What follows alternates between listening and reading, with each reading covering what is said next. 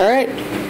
Okay, this is a video of how to disable the internal photometer on a Hitec HS-805BB.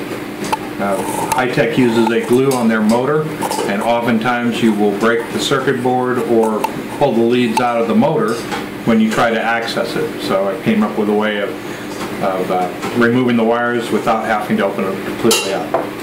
Start off, you need to take your horn off.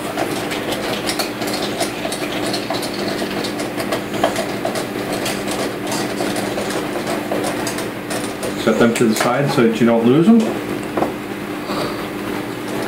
Okay, the photometer sits underneath the shaft right here. So what we're going to want to do, putting the photometer in towards you, you're going to drill a hole directly across from this screw on about 1/4 of an inch up. You want to use a 1/4 inch hole and a pair of really long needle nose. So let's go drill the hole.